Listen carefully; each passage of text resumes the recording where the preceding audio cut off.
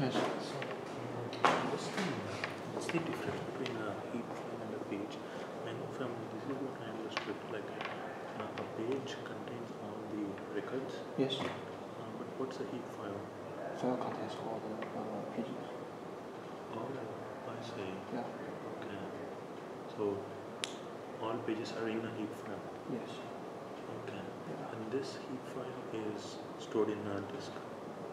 Heap file? And this heap file is like in disk. Yes. Okay. Because I thought like from the disk we load it from in the form of pages. Mm-hmm.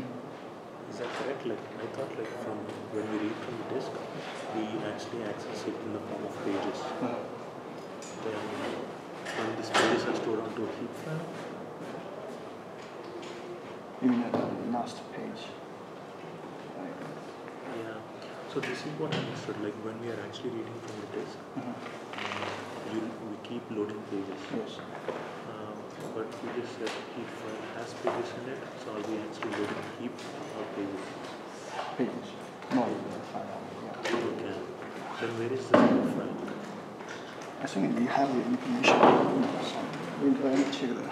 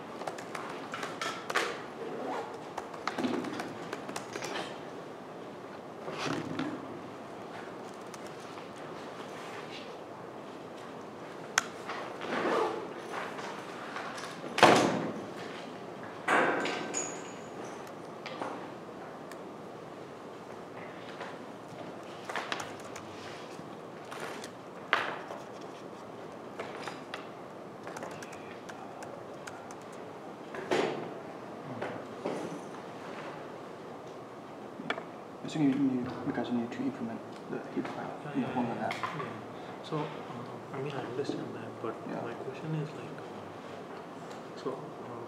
like from the disk, Yes.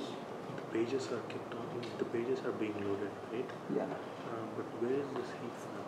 Like, is the heap file on the disk as well, or is the heap file in the memory?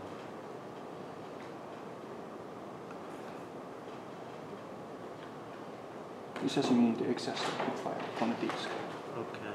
See? Yeah. You need to read or write the data from the disk. Okay. So you must access in the disk. Okay. So that means the disk actually has heap file in it? Yeah. And the pages are inside heap Yes. file? Yes. Okay. So when we are actually reading from the disk, we are actually taking the heap file. Yeah. Okay. Yeah. I see. You need to find heap file first, right? Because Right. then keep track of the integrate the entire file to find the right pages. Okay. Which you This want makes to, sense. yeah. Yeah. Okay. Thank you.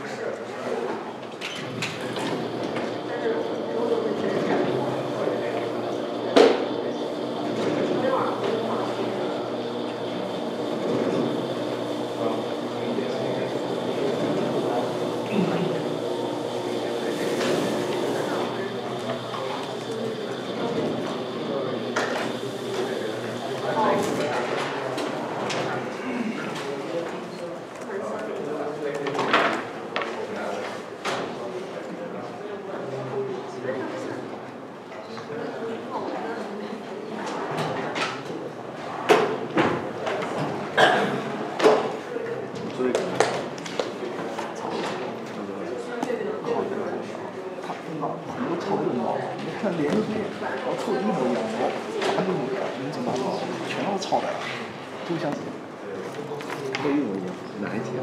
就没有很多学生啊，我靠，基本上是7、8样，你发现5、6个基本上做的一模一样，就错的跟那一样，没做的一模一样。不是的，完美。All right, so does anyone have a VGA cable? Because this lecture room is supposed to have a VGA cable, but somebody took it. So I cannot use my, I don't have a VGA cable with me right now. I can go and get one from my office, but it will take quite some time. Anyone have a VGA cable right now with you?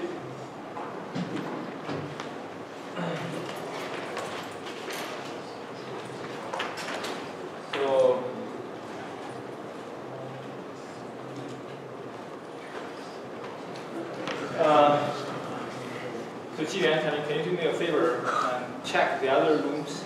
I'm not sure what is a KJ table. I never use it. I'm not sure how it looks.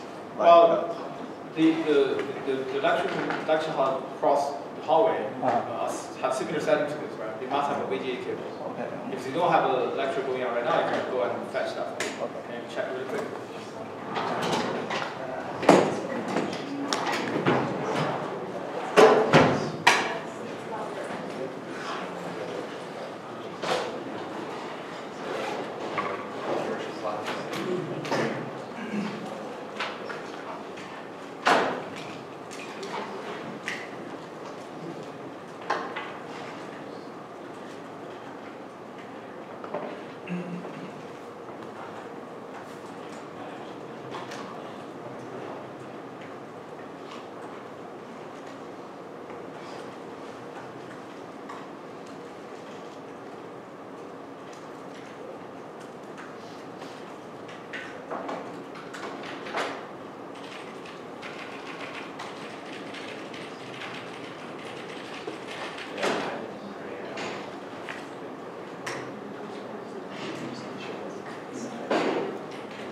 Okay, while we're waiting for the TAs to get me a VGA cable, I will take this opportunity to answer any question you may have for the project. That's one. Have you started? Yeah, question. So there's some things, like some functions we have to implement that say that like the parameter, like an index I must be a valid like index. So what do we do if it's not? Okay, I see what you're saying.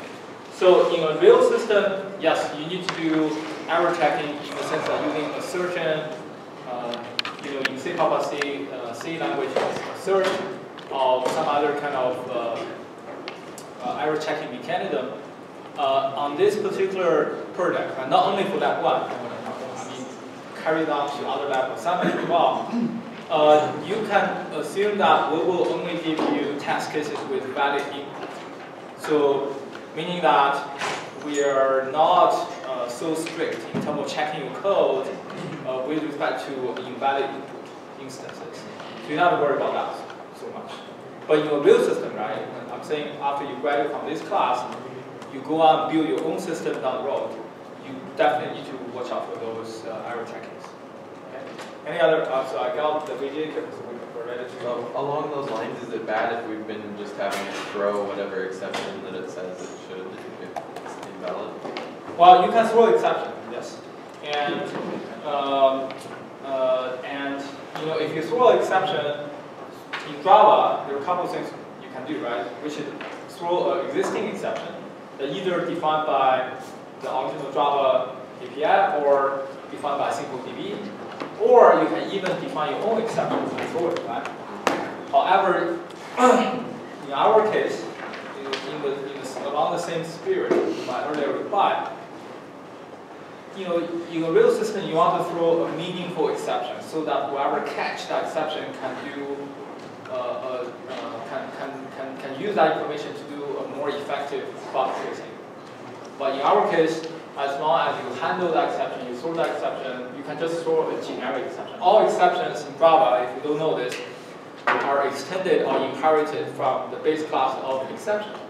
So no matter what specific exception you are throwing, you can just throw it as an exception object. Does that make sense? So you can just do that. That's good enough. Any other questions while I'm setting up my lecture here? Can we add whatever like helper functions we want? You can, yes. Actually, if you look at the Lab 1 documentation, not only you can add helper functions, you can even change existing APIs if you feel that's what you need to do. Obviously, you don't have to change the existing APIs because the original SimpleDB was constructed based on the API I give out to you guys, right? So there must be an implementation that works with existing APIs.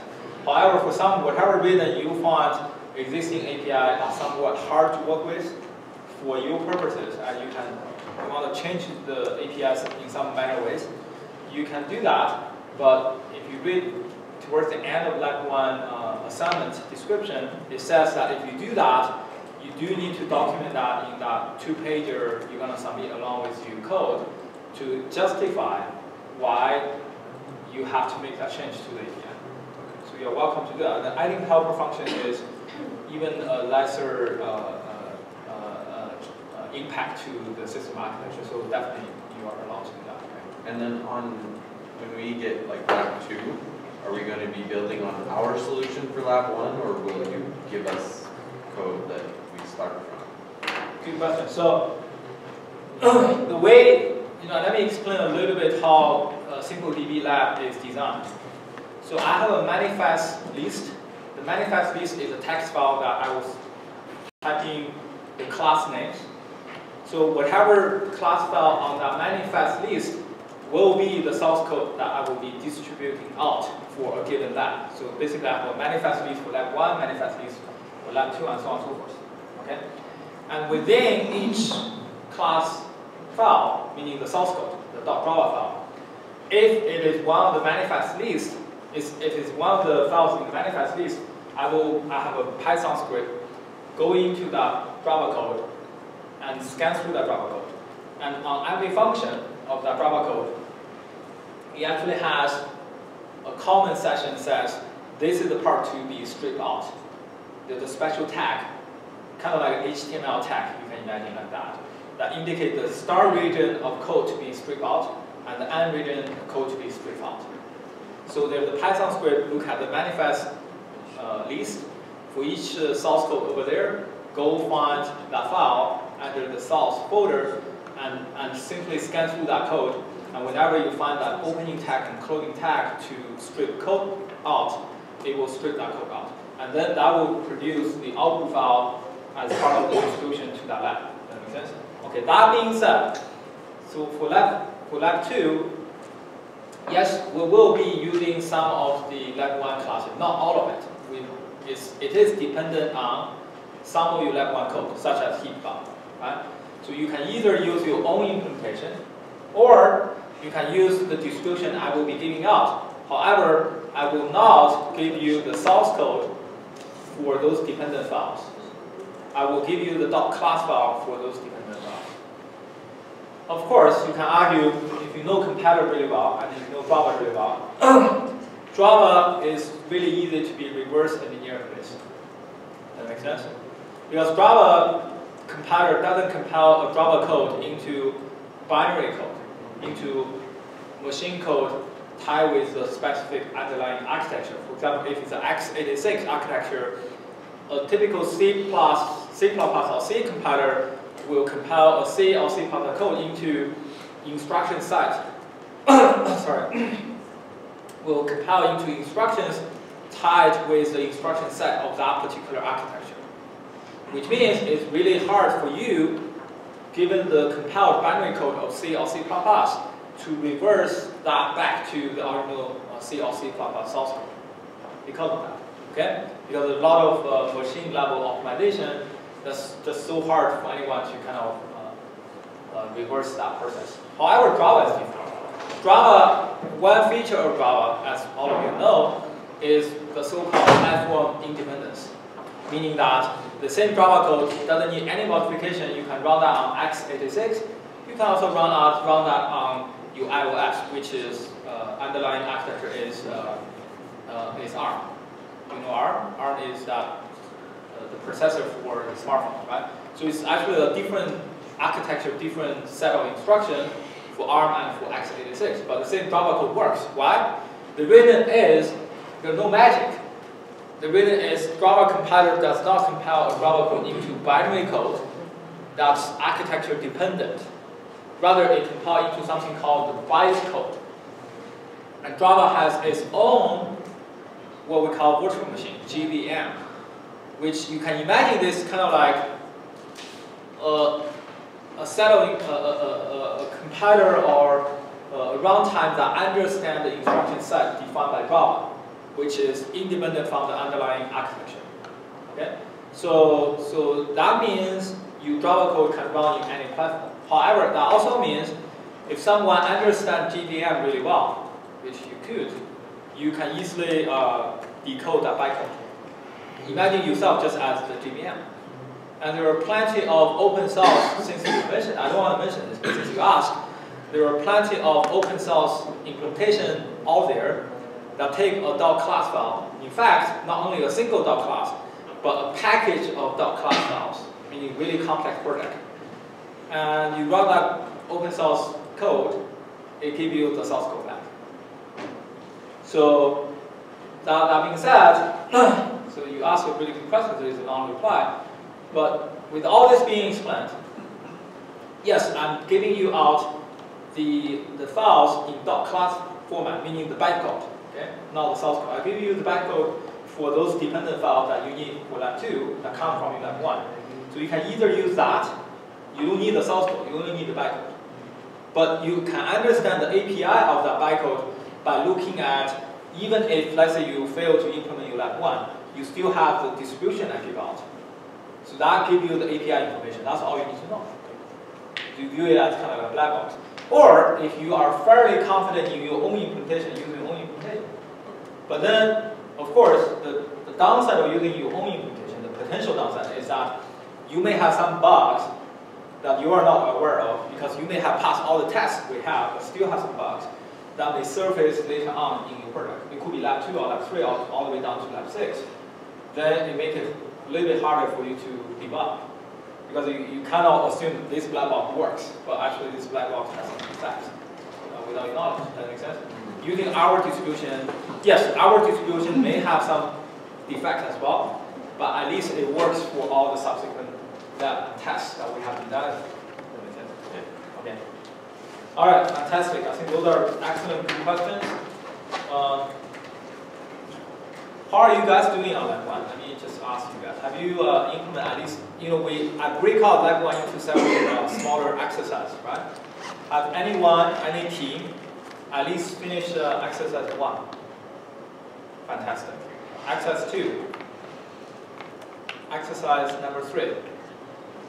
Wow. Exercise number 4. Almost.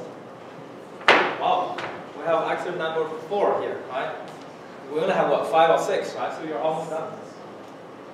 I think, if you look at this assignment, right, at the first look, looks like really a formidable enemy, right? So complex, so big, hard to tackle. But as soon as you calm down and work on it, step by step, it's not that difficult. And that's how system is built, by the way. A system as complex as Google, as complex as Oracle, before taking class, you might think, oh, I could never build a system like Oracle Data Server. But you know what? You can. You totally can. What you are doing is not as complex as Oracle Data Server, but not far short from what Oracle is. Does that make sense? So you should have that confidence. Believe in yourself.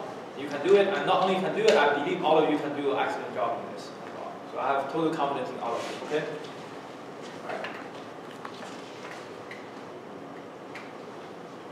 All right, let's get back to our lecture time. And at the end of the day, I hope you will agree with me that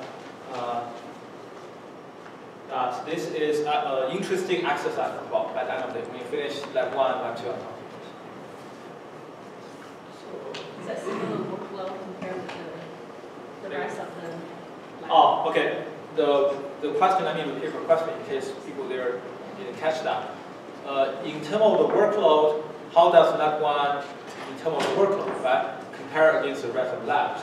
I would say lab 2 is comparable to lab 1. And then maybe lab 4 and 5 is a little bit, it's kind of hard for me to give an absolute answer to this because it really depends on how well you understand a particular concept. Later on, we will be talking, for example, like while you asked, I think one of the students asked an excellent question on Canvas about whether your code needs to be thread safe, because he's thinking about concurrent access in database, right? So he's thinking ahead of us, because I haven't talked about concurrent access in database systems. In database systems, concurrent access is not implemented by threading, but rather through another technique called transactions, right? So we will have lab on transaction. So I use transaction as an example, right? If you understand transactions concept, its concurrency control and recovery, then those lab assignment will be easy for you in terms of the amount of code you have to write. However, if you have a hard time in understanding the concept of transaction and the principle how that works, even if it's just, let's say, less than 100 lines of code, it will be still so hard for you to write. So in terms of workload, I think it's like all the labs are roughly the same, in my opinion. But some labs, you might find it a little bit more challenging, simply not because of the amount of code you have to write, not in terms of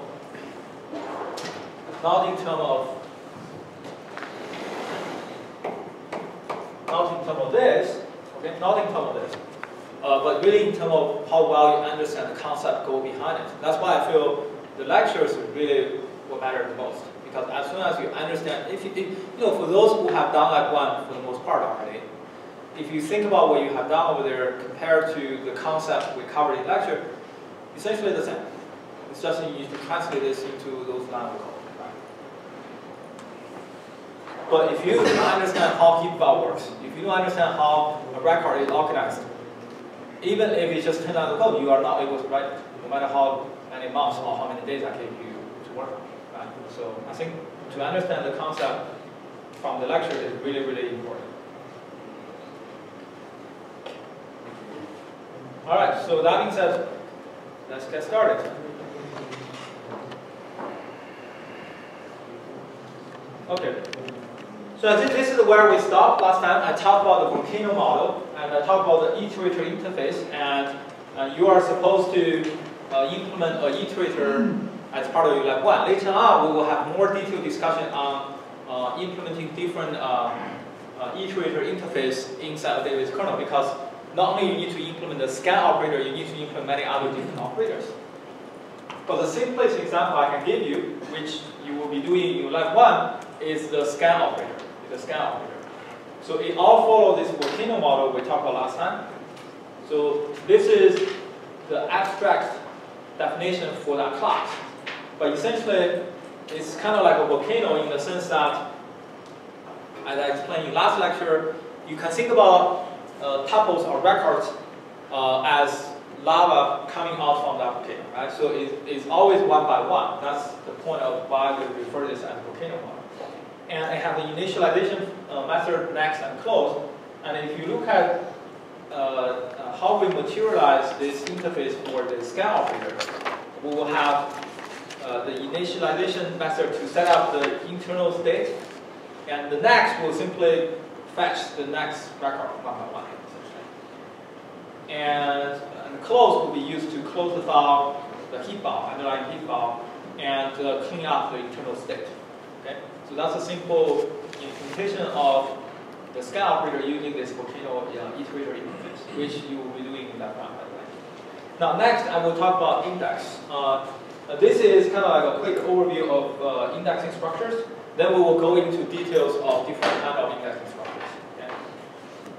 So index is designed to support operations like find all students in the CS department, find all students with GPA greater than 3, things like that.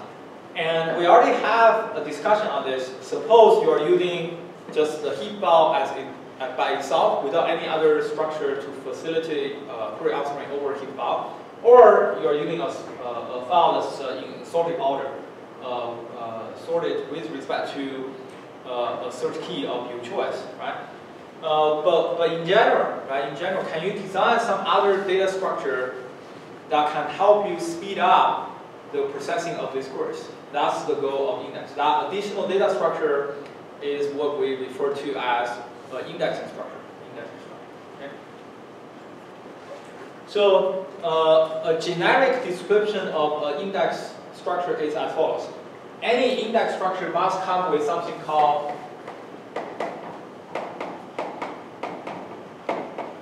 data entries.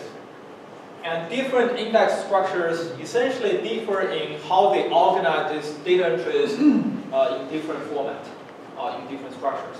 Okay, that's how they differ from one to another. But all of them essentially is some kind of optimization over a set of data entries. So that being said, in order for us to understand any indexing structure, the very first step is to understand what is a data entry and what is a set of data entries for a given database table, right? So a data entry has a format of a single data entry.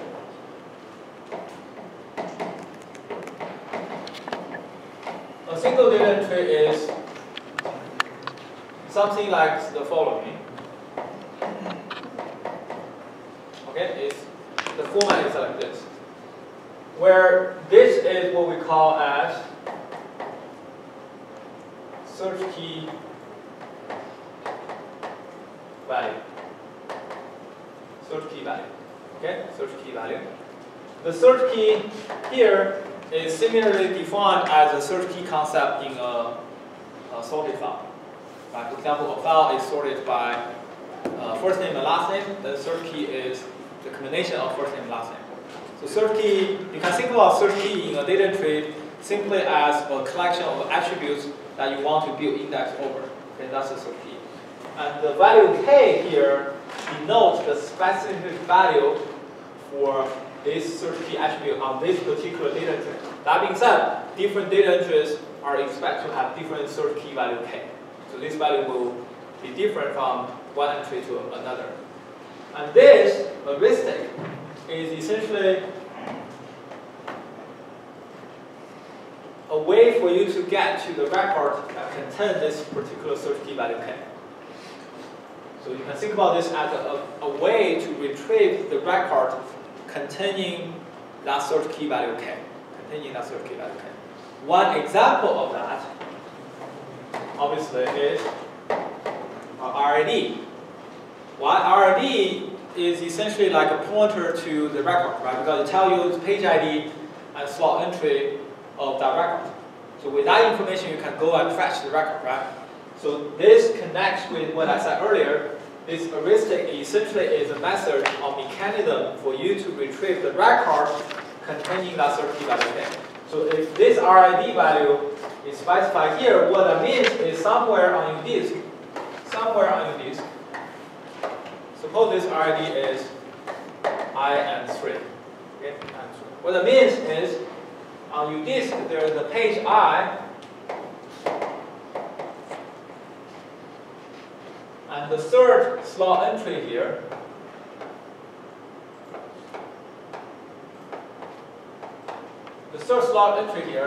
refer to a record that has a search key value k. You follow me? So that's essentially the idea goes behind a data entry. However, obviously there could be multiple mechanisms for you to design what is this heuristic, right? Because all you need is a way to retrieve record containing that search key value k. RID certainly is one way of doing that. What are some other possible choices? Well, we have three possible choices. The first choice is, instead of storing RID as the heuristic, you can actually store the entire record here.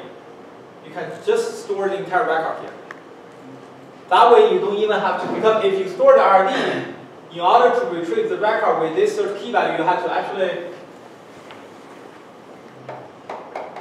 pay a random IO to go and get it, right? A better approach would be simply place the record here as part of your data tree. But then that introduces overhead, because if you were to do this, you have a data tree copy that contains the record itself, and you may have a copy of the record on this page as well. So you end up with two copies. So typically what happens if you go with option one, is what happens is you simply, conceptually, you simply view the record itself as the data tree. You do not produce a data tree for a record. You just view the record itself conceptually as a data tree as well. So the record is serving as both a record and a data tree at the same time. So that's kind of the view you should take when you go with option one. Option two is what I have explained just now, RID of the matching record. However, there's another case though, which is if your search key is not a key for your schema. I explained multiple times that you should not confuse the concept of search key with the concept of key for a schema, right? These are totally different concepts. Of course, a key can serve as a search key, that's fine. If you decide to build your index over your key, then that's fine. Key is your search key. And a search key can possibly be a key of your schema as well. But these are not always true, right? A key doesn't have to be the search key, and the search key is not necessarily a key for your schema. In the latter case, if a search key is not a key for your schema, what happens? Well, given the same search key value k, same search key value k, you may have multiple records having that value k, because that search key is not a k. It's not a key for your schema. For example, if my search key is first name and last name, this obviously, suppose I'm doing this for a student table. And obviously this search key is not a key, right, for the student's table. What that means is I may have multiple records having the same values on a given search key value. So for example, the first name is maybe Mike, last name I don't know, like J, okay? Simplicity. And obviously I could have multiple records with the same name values on both first name and last name. And what happens now is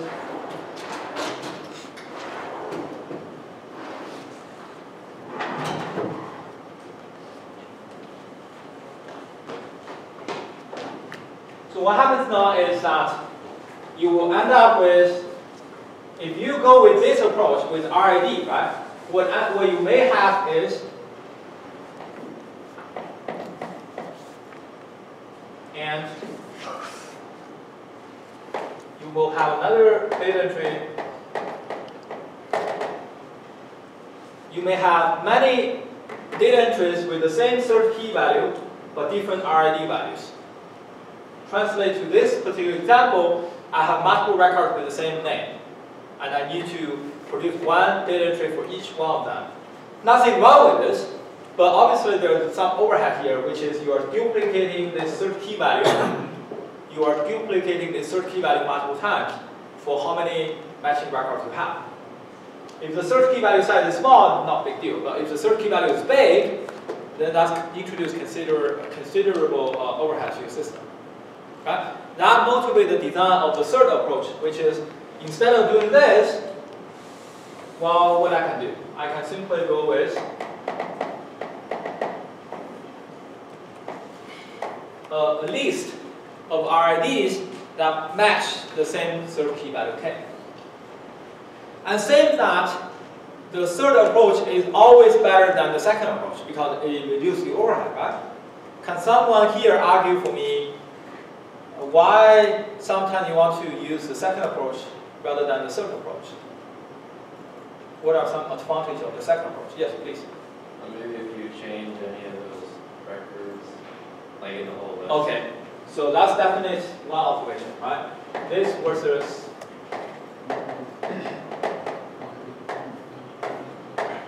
what's your name? I asked. asked you before. I think I forgot. Mike. Mike? Not Mike J, but Mike. Cool. Fantastic. You know, this meant to be a question, I think.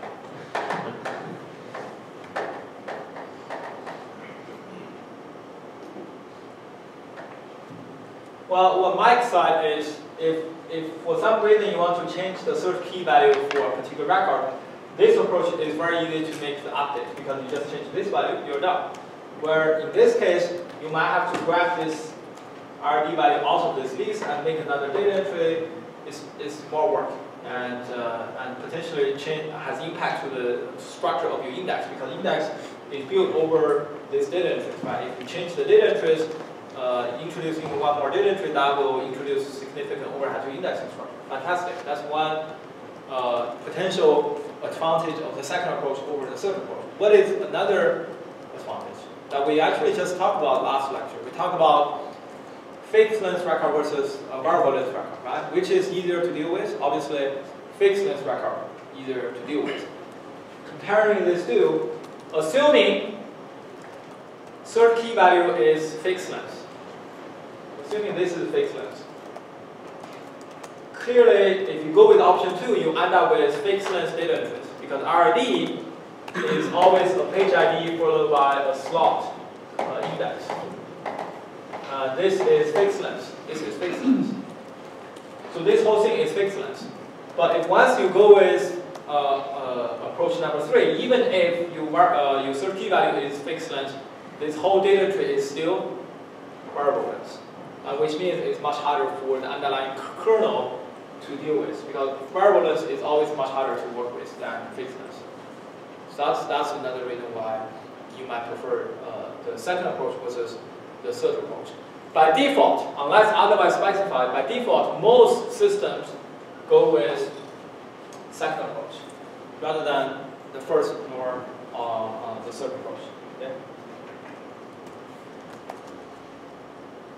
So here is a detailed explanation of alternative 1, 2, and 3, so I will skip this. And the first question before you ask yourself before building any indexing structure is, what kind of queries operation you want to support? Is it a range query? A range query is a third key value greater than something, less than something. That's what I mean by a range query. Whether it's a point query, whether third key value equal to a particular value exists in your database or not. So you have to ask yourself those kind of questions. And those are simple query types. You might also ask a little bit more sophisticated query types, such as a multi-dimensional range query, right? For example, I want to find all restaurants or some points of interest within 2 miles of a particular place. If you think about that, that translates to a query like that. And if you don't have any indexing structure, what you have to do? You will have to basically linear scan everything. And imagine if you were to do that over Google Map, nobody will ever use Google Map again. Google Map, I don't know how large Google Map data is. I'm not talking about just the map, but points of interest on the map as well. POIs over the map. Restaurants, houses, buildings, factories, whatever, right? So if I ask a question to Google, give me all the restaurants within 2 miles of where I'm standing right now, and Google Maps start doing a linear scan over the heap file, nobody will use Google, right? For sure, right? So obviously some magic goes on, and the magic is index. I'm not going to talk about high dimensional index because this is a high dimensional query. So by default, I'm not going to cover that. But when time allows, I will come back and visit this topic later on. Okay. So there are different kind of index classifications. You know, I decide before going to the detail of this, I think it's better for us to look at a particular indexing structure and come back and try to understand this concept. Because if I introduce this concept to you now, there are just a bunch of abstract concepts like who invaded who in what year, like a history class, you memorize. But you don't understand what's going on, right? So I will go into a particular indexing structure and use that to at the illustration, we understand that, then we come back and try to understand this high-level concept. And in particular, I will talk about hash indexing structure. Hashing is such a fundamental operation that you will encounter literally in all over computer science in different subjects, right? So whether it's database systems or operating system or whatever, right? So you will use algorithm design or machine learning, you will be using hashing. So I think it's a very interesting topic and a very useful concept to understand as well. So without further ado, I will move on to the hash index. Okay, then we will come back to the overview part. Okay, once we're done with hashing. Okay. So hash-based index are best for equality search. This is because the fundamental property of hashing, right? All of you, I think to some degree, I think all of you will claim you know hashing, right? Hashing is not a big deal. You apply a hash function h over a value x that gives you an output of y. Then you do something with that y value. Right? So that's what you know about hashing, right? A lot of people claim, oh, I know hashing. That's not a problem.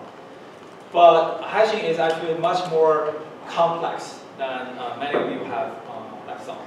Okay, but as you can tell, even with this particular level of understanding, you can already understand why I claim hash-based indexes are good for equality search. By the way, on this class, unless I specify otherwise, we are talking about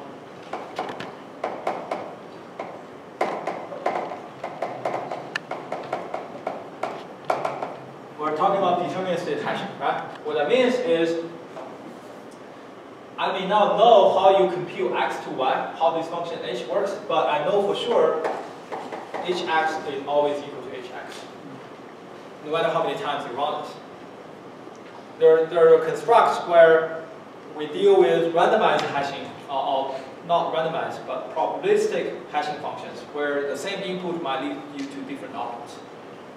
Okay, so that's not in our discussion. That's not in our discussion. And we will look at static hashing and dynamic hashing. So let's go with simple one, static hashing. Static hashing, the indexing structure looks as follows. Okay. Better for me to draw this out.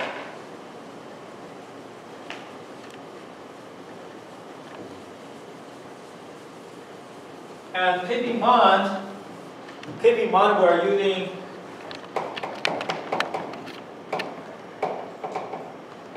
alternative 2 for our data entries.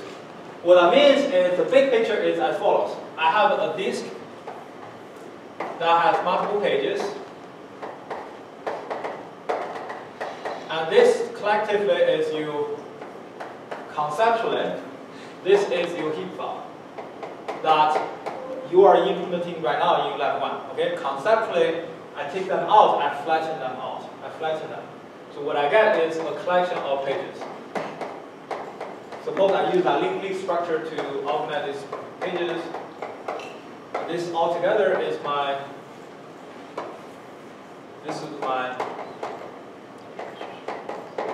heap file, right? By the way, a sorted file can be viewed as a heap file as long as you ignore the orders. As long as you ignore the orders, they become a heap file essentially. Okay?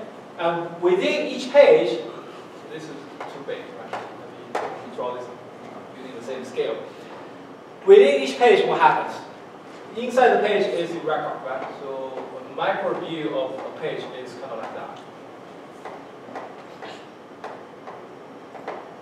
Make sense? Yeah? Now, if we're using alternative 2, what happened first? What happened first is you need to define a search key, assuming we use, let's say, first name as search key or student ID. You can make any arbitrary choice of your search key. That's fine. And if you're using alternative 2, there is one critical observation, which is every single record will give you a distinct data entry. If you are using alternative 2, sorry, I forgot to turn on the microphone. So if you are using alternative 2, every single record will produce a data tree for you. Does that make sense?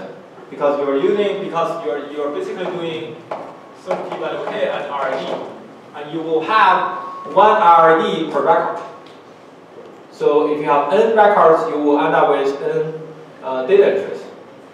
So the view is, ignore this one. This record here will give you a data tree here.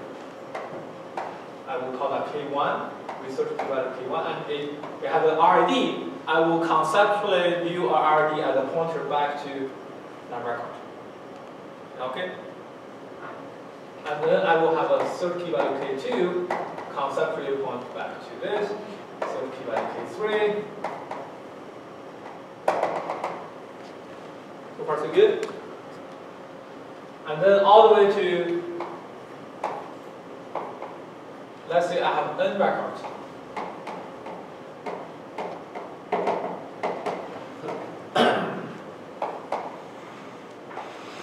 So that's the view I have. Okay, these are my data entries. So far so good? So an index, as I said, is a way to organize these data entries, right? And in particular, we're going to focus on hash indexing structures. So what happened is, keep that in mind. Check up.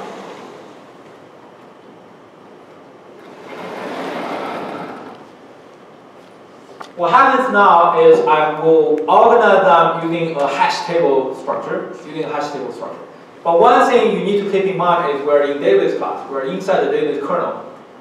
We're not sitting in RAM. So it's not a typical hash table you guys probably have used before. It's a hash table based on pages rather than based on memory units, rather than based on memory words. Right? It's a hash table based on pages. What that means is, this is your hash table.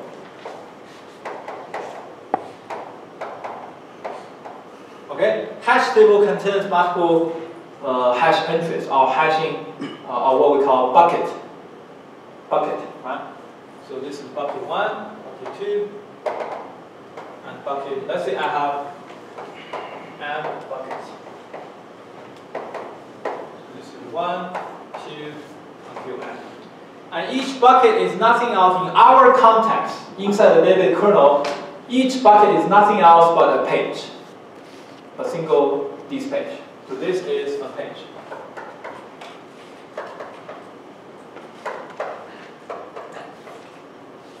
You follow me?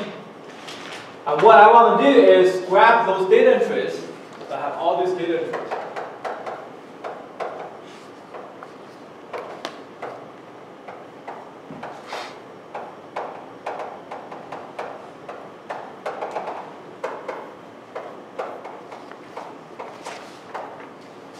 These guys, right? Those are my data entries, and I want to push them through this hash table and organize them somehow. That's kind of what I want to do. Do you follow me? Okay. So what I will do is I design a hash function h here. Now take the search value k. Suppose I denote this guy as k, the attribute as k, and use this to decide where to push a particular entry. Of course, a generic hash function will not have the output range in the range of 1 to m. So what you do is, well, m. So, but then you argue it's not from 1 to m, big deal, right? So we change that to, that's just an index trick, right? We change the index from 1 to m to 0 to m minus 1. So essentially, we are designing a function h that take k map to this. By the way, mathematically, this means this 1 to m. Essentially, it's a set. Okay, it's not a set. It's a range. Specify a range of possible values. So h is a function that map the search key value k to one of the values from 1 to m, or to be more specifically from 0 to m minus 1. Okay? Here I'm using calculus. That's fine. Let me be consistent with my slides. Okay. All right. So then you start doing this, right? So you get a particular entry. Suppose this is ki and RID, and you simply apply this function h over ki. That's output. Then suppose output equal to 3. Let's say it's equal to 1. Easier for me to draw. And what happened is there must be already some entries here. Then you add this new data entry ki and the record ID here. That's the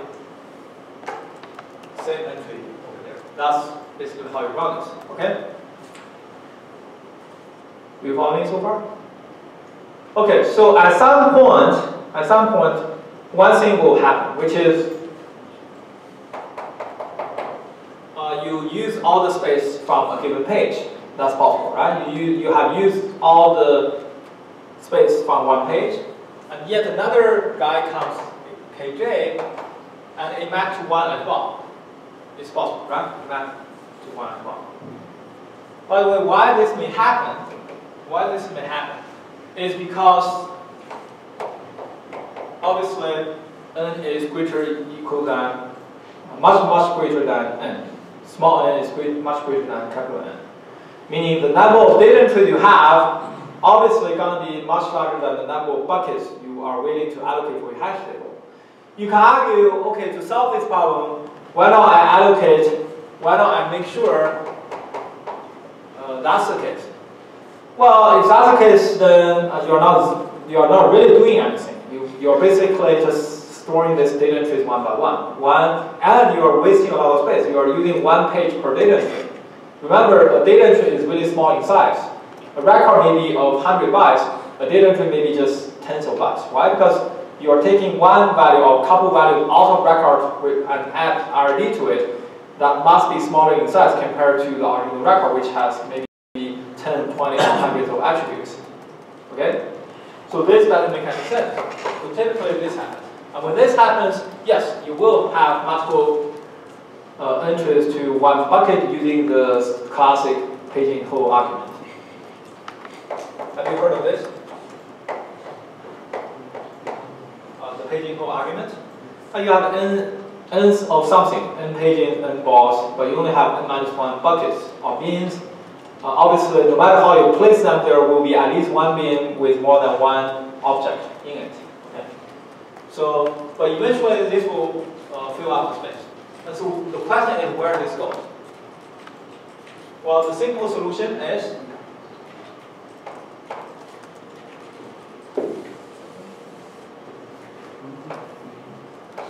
this is another. Allocate another page and place page into it. Okay? So you end up with a structure like this. So far, that looks really trivial, right? It's nothing new. And if you have this structure, what does it help you with? What does this structure help you with? Well, later on, if you try to find the record or records with search key value equal to a particular value, let's say x. Okay? How do you find these records? Without this structure, you will have to do a linear scan over your leaf file, right? You basically do linear scan over here. Now, with this data structure, you don't have to do that anymore. What do you do?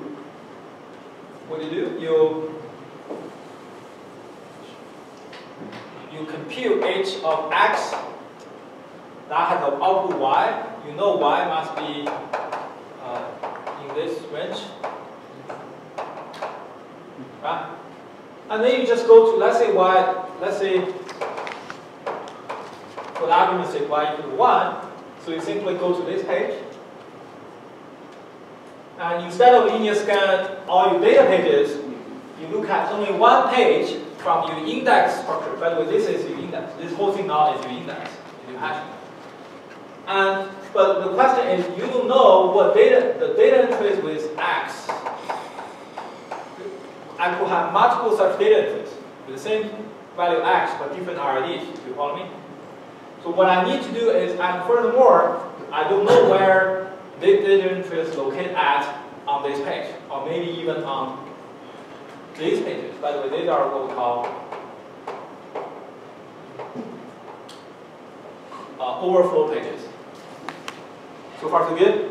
How does it, so it goes to the page and it just scans over that page Yes. instead of everything. How does it connect to the overflow pages? Oh, that's easy. So this page has some metadata values that you store on next page pointer. But that actually brings up an excellent point, which is how do you actually locate these data entries on this page? Well, the naive solution would be to simply scan over all the data entries. If you find an entry here, if your search key value is not a key, you cannot stop. You have to go through all the overflow pages.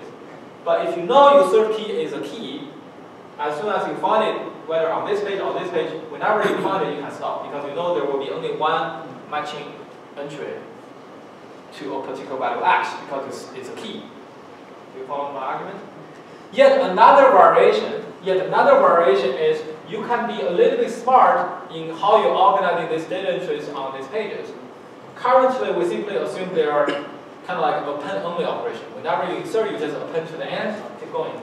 Well, what about organizing them as a sorted file? So these guys, we mention them as a mini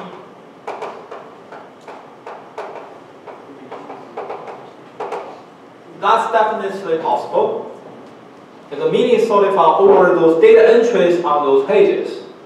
By doing that, this allows you to be a little bit more efficient in lookup. You can do binary search over these pages, like what we did with sorted file. However, then the downside, there's no free lunch. The downside is the insertion cost is higher. Because you need to make sure you, instead of just go to the end of the chain and place your data entry there, now you have to do a binary search to find where they should go. So there, you have all these different trade-offs, but that's not the focus I want to discuss with you today. We understand the basic structure of this, okay? And this is called static hashing. Seems like Word is a beautiful place. This is perfect. I mean, I don't need anything more. However, let me show you a case where it's very bad. Like this actually compared to linear scan over heap file is really, really efficient, right? Because on average, suppose you don't have any overflow pages on average. Suppose that's the case. What's the cost of this for equality search? Is just order 1 IO. Because you look at one page, the linear scan within that page doesn't count because it doesn't incur any IO. As soon as you find it, you go, boom, you're done. 1 IO for this, plus 1 IO. Once you find it, you have to use this to go to the data file to retrieve the record. Don't forget about that. So it's 2 IO, so if big O is order 1, constant. So what we were talking about constant versus, if you still remember the cost for heap file search, which is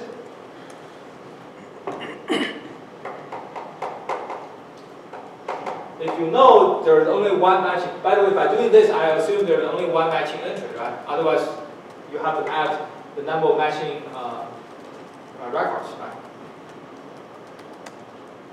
Because you need to pay. Why adding number of matching records, by the way?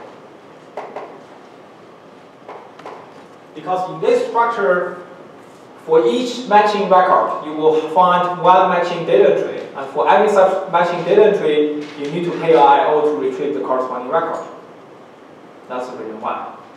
If you go back to heap file is 0.5 times n over b. That's why I need to use this value n here, because I'm abusing the notation, right? But keep in mind, this n means different from that n over there. That n means the number of buckets you have. This n means the total number of items you have, number of records we have. Actually, this capital N is our small n here. Small mess up. Sorry for this, but okay. All right. This capital N in our analysis for heap file is the total number of records we have. And B is number of records you can go to a single page. N over B is number of pages you have in total for the heap file. Okay, but just keep in mind all these different notations. So a problem though is Fantastic. Assuming you have only one matching interest, we're talking about order 1 versus a big number. Huge, huge savings. Huge, huge savings. So no brainer, you should always use this. By the way, you may argue, yes, this is very useful, but this introduces overhead. In addition to store these pages, I now have to store these pages. But keep in mind, n records will give you how many pages? N record goes to n over b pages, right?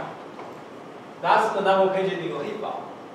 N record, if you're using alternative 2, give you n data entries, right? N data entries. How many pages they will occupy? How many pages they will occupy? N over something. That's something I don't know, because it depends on the data entry size, which is essentially the size of your key value. But I know one thing for sure, this question mark is going to be greater equal than b. Why? Because how you calculate b is your page size over your object size.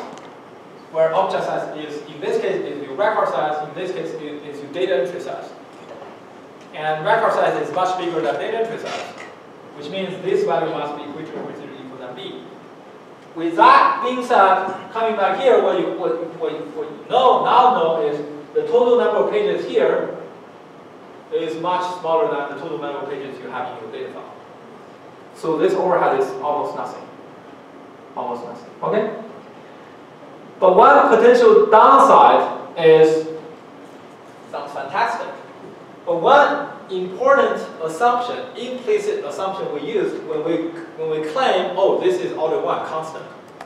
We actually make a subtle assumption. What is that assumption? The assumption is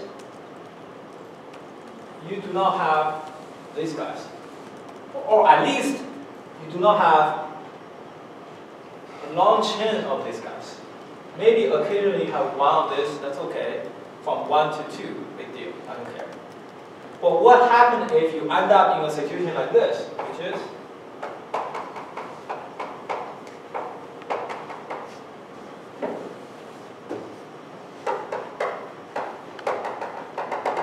and all the other pages are active.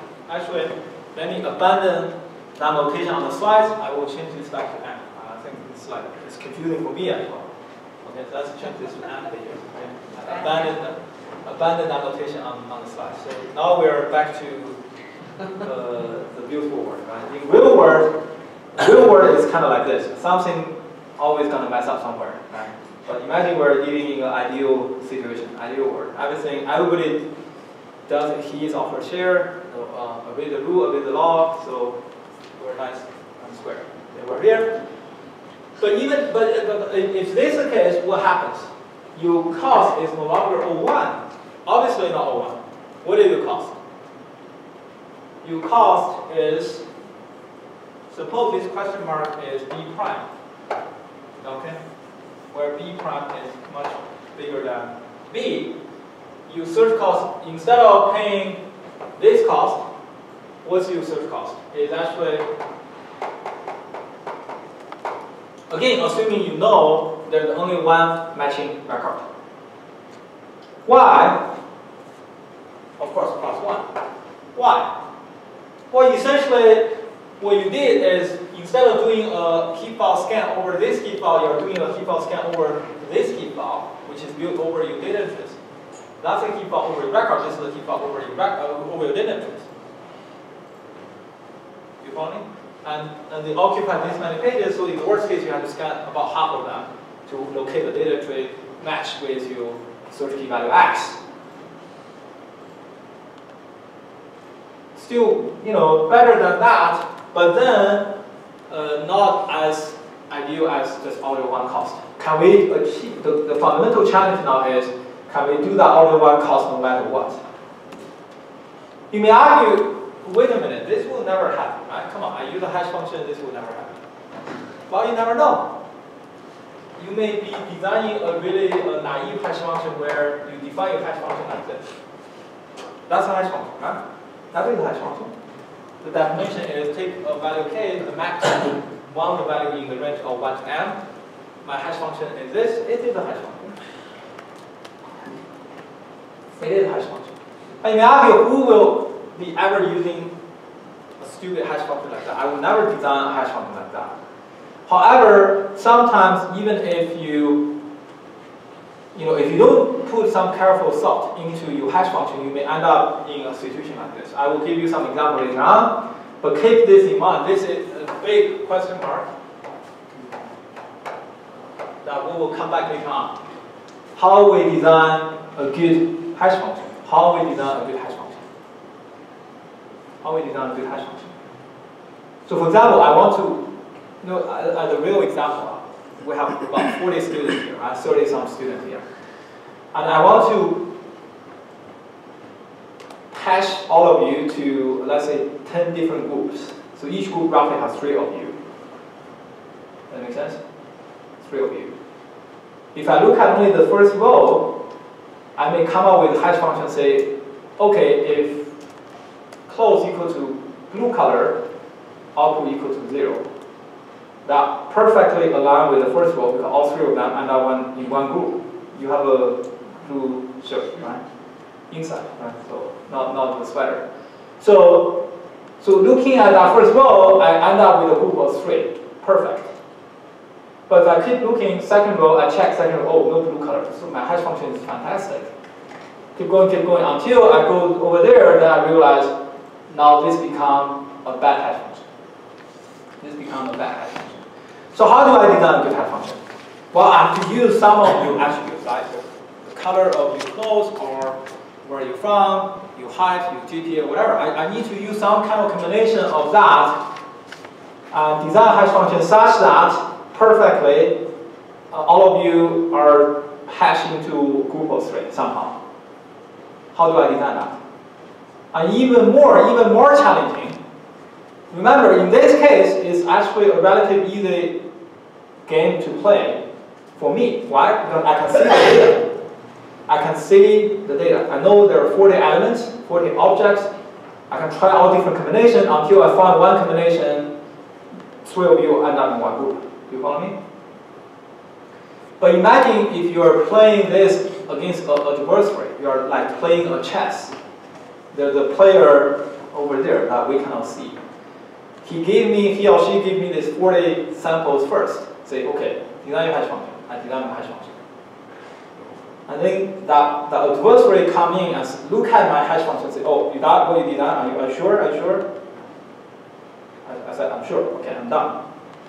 That person may come in and change the data or add more data to it. That make sense? So you have to play this in an adversary setting.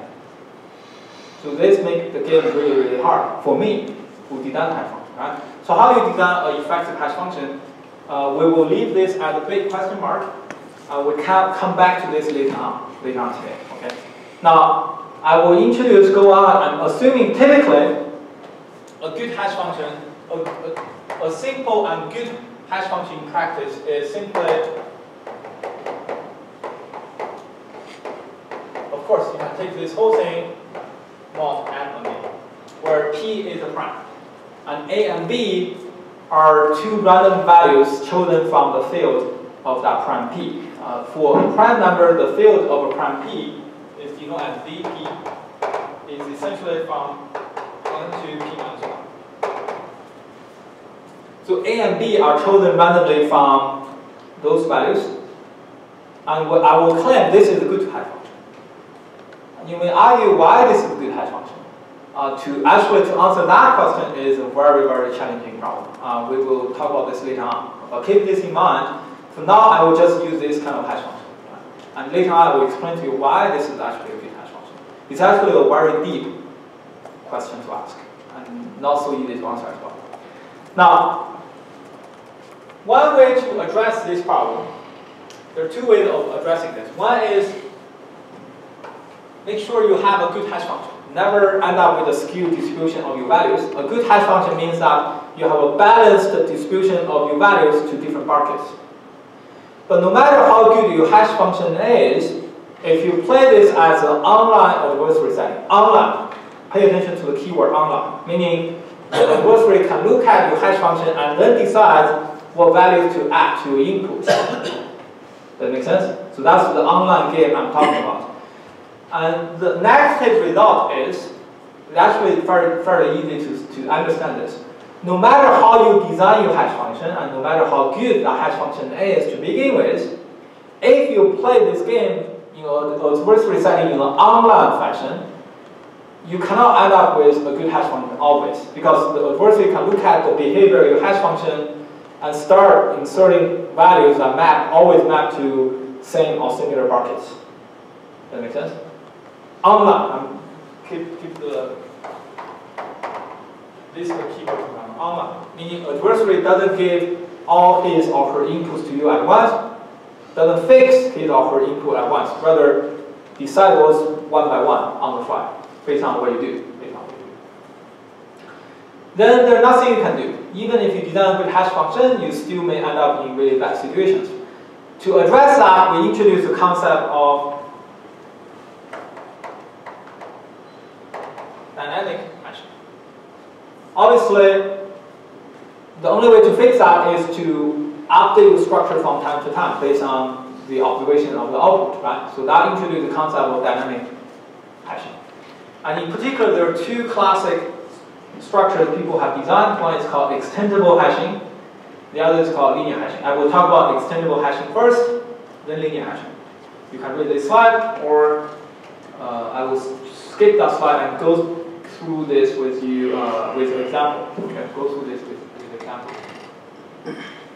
So first of all, we all understand what problem we're trying to tackle, right? We're trying to tackle this problem. Static hashing doesn't solve this.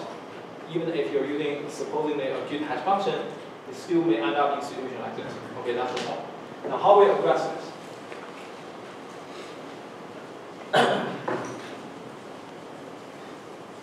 All right. How we address this?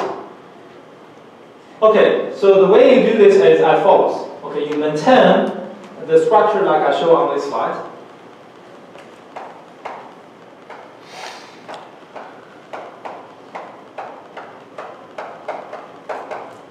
Okay, and this is what I call the global depth.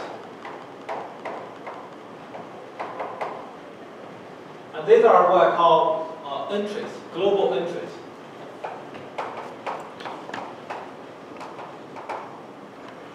When global depth is equal to 2, it basically has 4 entries. So for a global depth of x, you have 2 to the power of x number of entries. And they are encoded using binary representations. So 2 to 4 entries, that means from 0 to 3. 0, 0, 0, 1, 1, 0, 1, 1. So you encode them using binary representations. And each entry points to a bucket. A bucket is nothing else but a page. So these guys is simply a page. Think about this as a page. So for illustration purpose, I'm using really small page size where each page contains only 4 data entries. In practice, obviously, that's much bigger. That's the B prime value there. That's much, much bigger than 4. But obviously, I cannot draw a big bucket like that. So I'm using just 4 for illustration. So this 4 here is essentially this B prime value I'm talking about. Right? How many data entries you can fit in one page or one bucket? You follow me? And looking at a particular bucket, what it has is a number of data entries up to B prime of them. For the B prime I defined earlier. You find this value by using page size divided by data entry size. That's the maximum number of data entries you can fit in one page. And it has a local depth.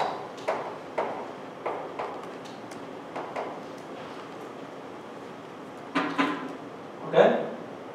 A local depth, the requirement is it must be less than or equal to global depth.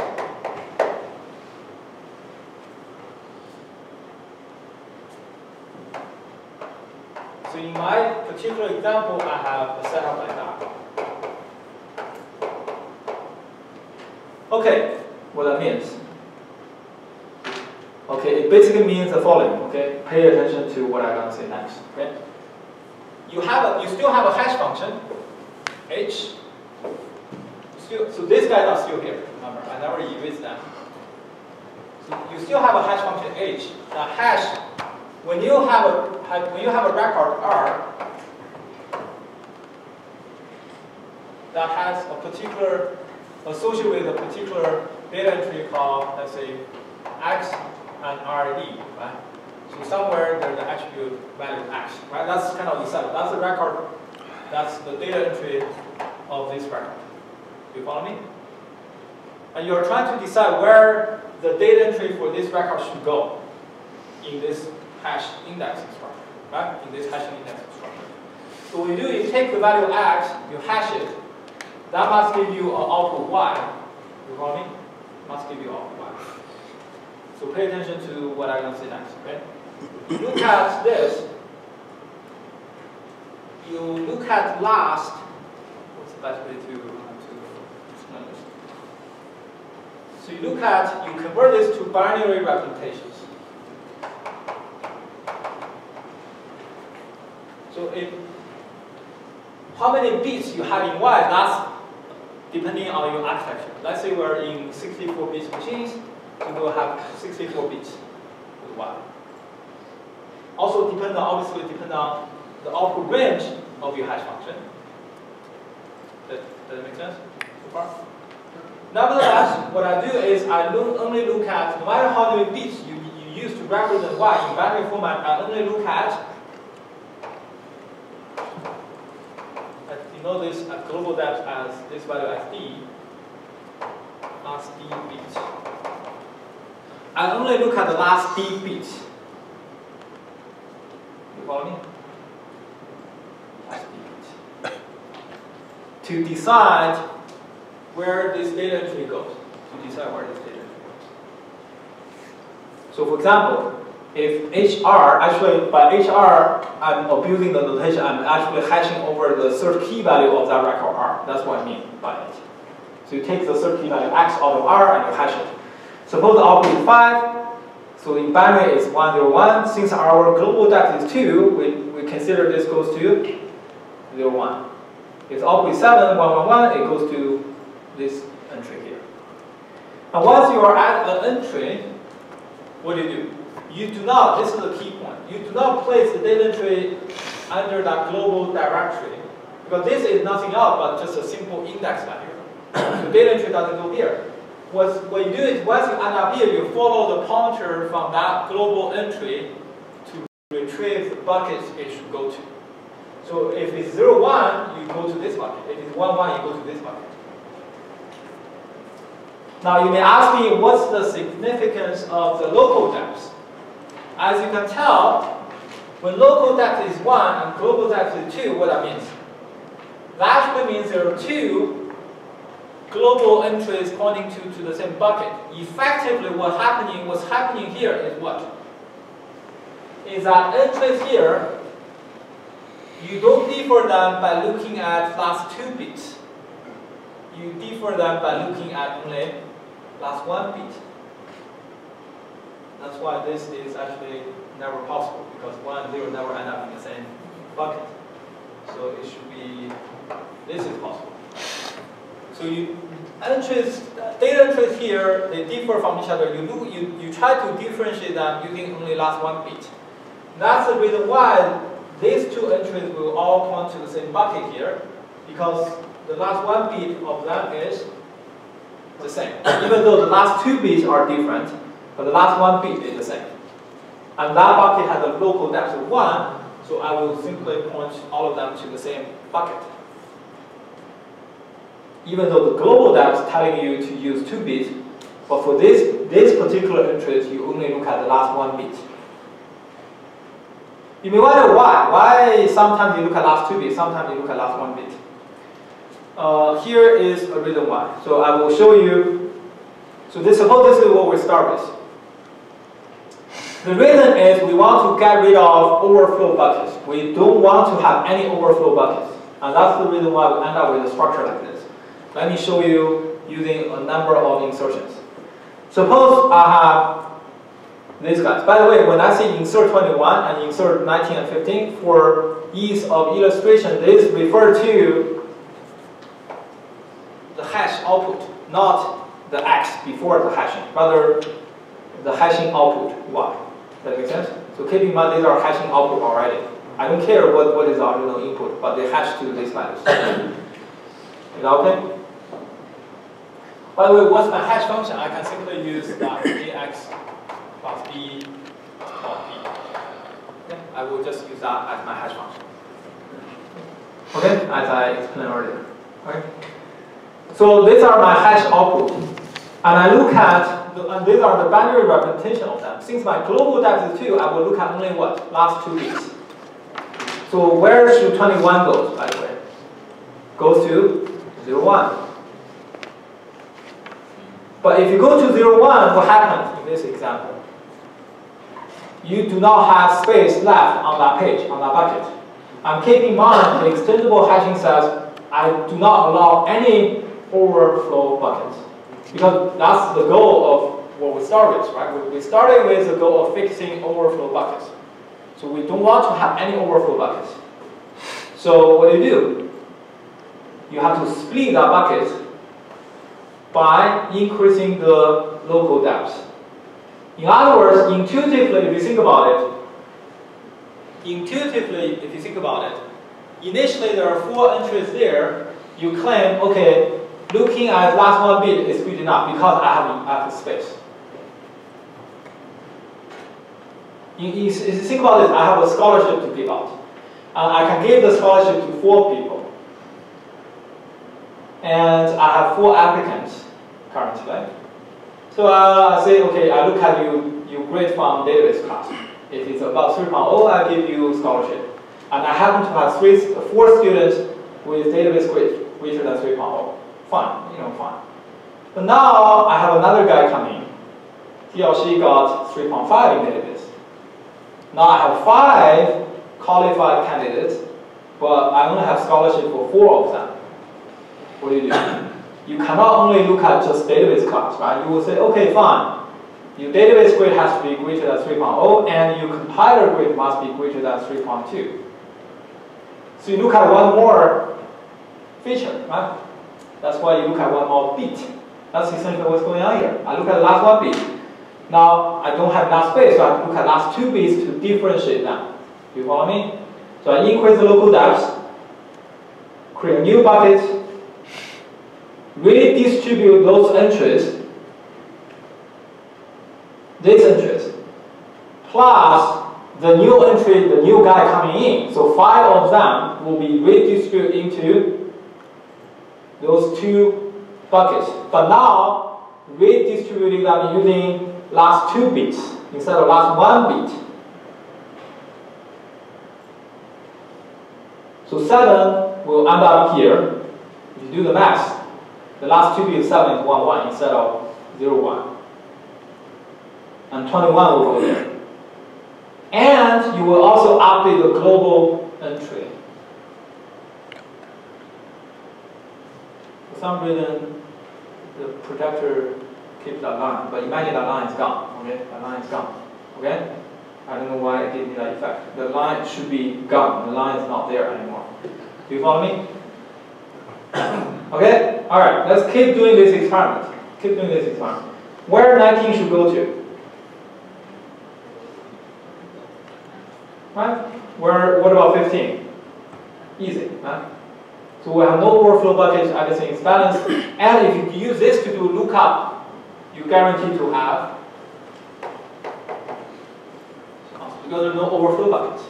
So we achieve our objective. But however, keep going, right? So I move this over to the next slide. And I'm going to insert 20. What's the binary value of 20? Can someone check that really quick? 18 is 1. 16 is 16 must be 0, 0. So 20 must be 0, 0. Right? So that's the way you look at it. 16 must be 0, 0 because the power is a power of 2. 20 is not power 2, so I cannot say for sure. Anything that's power 2 must be 0, 0 except the last 1 bit, right? Right? So 20 is that add 4 to it, so it must be the last 2 bits is still 0, because add 4 to it meaning the last 2 bits kept to 0, the third bit is become 1. Or flipping that third bit, whatever that third bit to begin with. So 20 must be in first bucket. So you do the same thing. You argue, okay, I increase my local depth. I redistribute them. So 32 and 16 stay there, not surprising, because they are power of 2. And the other guys go to the new bucket. However, now you have a problem. What's your problem? Your local depth is more than your global depth. What that means, it translates to English language. What that means is human language. What that means is number of buckets is more than what you can index for. You only have 4 global entries, but now I have 5 local depths. I have 5 local buckets. So what do? You increase the global depth. But when you increase the global depth, what happens? Do you increase the number of global entries by 1? No. It's kind of like in C or C++. When you shift number by 1 bit, you actually doubling it. Right? When you shift 1 by 1 bit, it becomes 2. You move again, that becomes not 3, but 4. When you shift again, that's 8 instead of 5. So we end up with this. And what do you do? Most of them will point to, 2 of them will point to the same bucket. That's when the local depth is smaller than the global depth. So multiple global entries will point to the same bucket. Whereas the ones you have just split it, causing the global depth to be doubled, they will be pointed by a single global entry. And this process continues. And deletion is the reverse. When do you merge global entries? Or in other words, when do you decrement global depths by 1? When every local entry is pointed by more than 1 global entry, that's when you can reduce the global depth by 1. So for example, if I keep deleting 16 and 32, then I can decrement the global depth and reduce the number of global entries by half. You follow me? And this structure, if you do the math, if you follow the discussion along the way, it has no overflow pages, and the cost is constant. But many of you, if you